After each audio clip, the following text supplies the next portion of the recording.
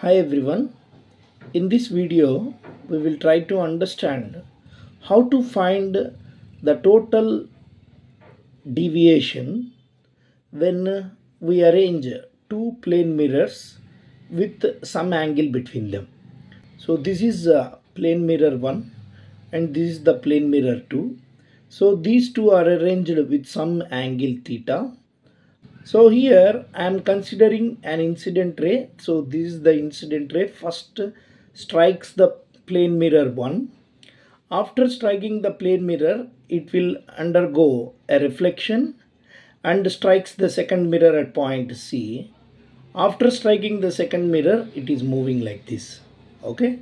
Now I want to find what is the total deviation. So total deviation is nothing but the deviation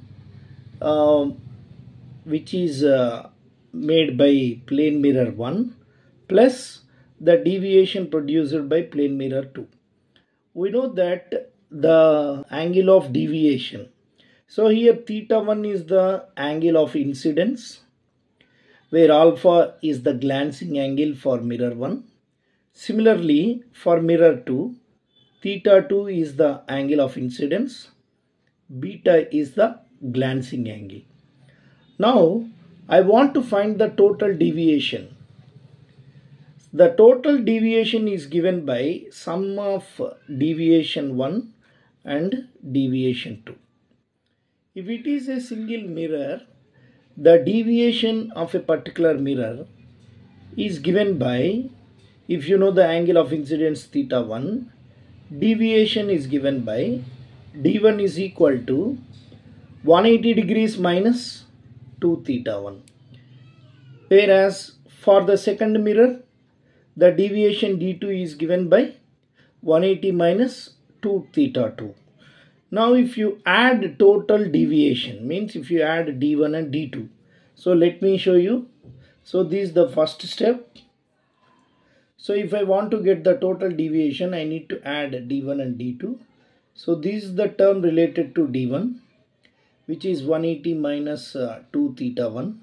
And this is the term related to d2, which is 180 minus 2 theta 2. So when we are adding d1 and d2, we need to add these two.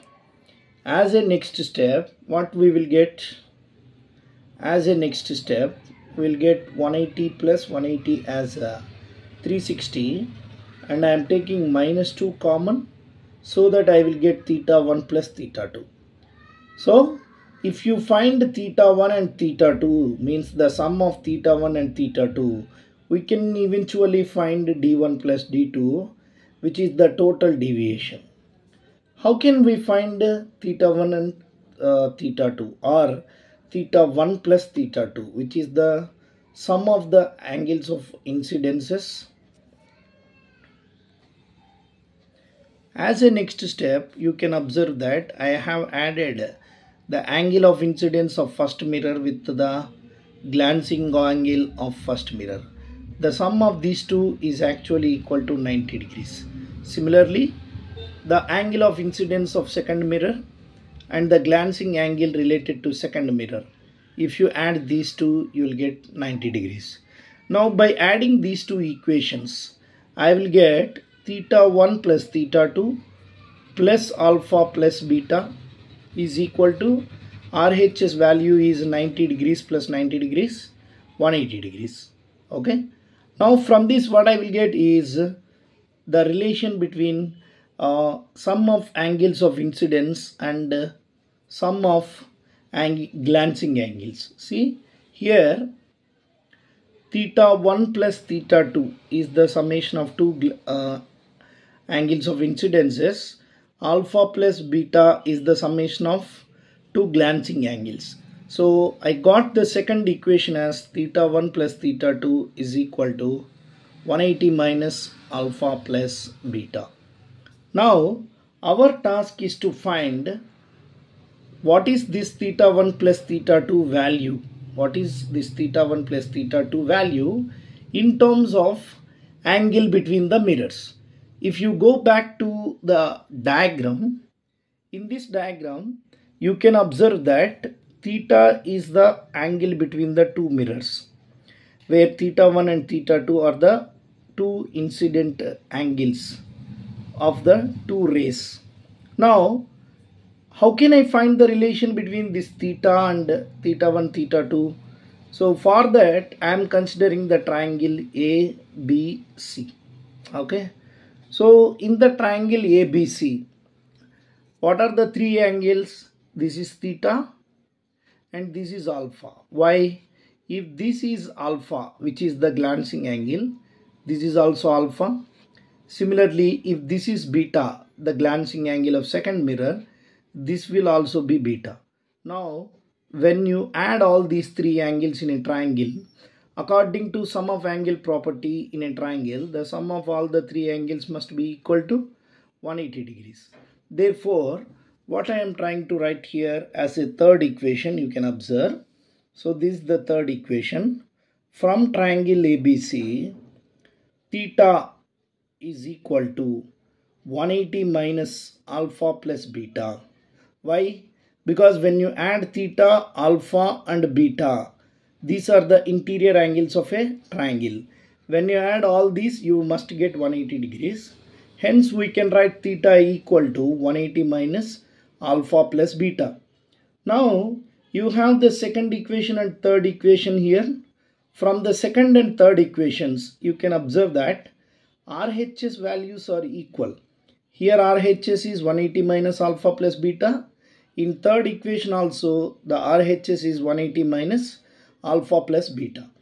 When RHS values are equal, you can equate LHS. So here LHS is theta 1 plus theta 2. Here LHS is theta. Therefore, theta 1 plus theta 2 is equal to theta. When you compare, see, from 2 and 3, when you compare second equation and third equation, we'll get theta 1 plus theta 2 as theta. In this way, we can obtain the relation between angle between the mirrors and the angles of incidences of both the rays. Now, by substituting this fourth equation in the first equation, so this is the first equation. So where d1 plus d2 is equal to, which is total deviation, is equal to 360 minus 2 into theta 1 plus theta 2. So by substituting this fourth equation, which is theta is equal to theta 1 plus theta 2 in first equation, we can obtain the total deviation d1 plus d2 as 360 minus 2 theta. So what is theta here? Theta is the angle between the two plane mirrors. If you know the angle between the two plane mirrors, after some reflections, what will be the total deviation? We can find with the help of this formula, which is 360 minus 2 theta. In this way, we can derive the formula for total deviation in case of two plane mirrors. So these are the two plane mirrors arranged with some angle theta. Okay, hope you like this video. If you have any doubts, please post them in the comment section, so that in the free time we'll try to answer them. If you really like this video, hit a like button, share this video to your friends, and subscribe to my channel. Thank you very much.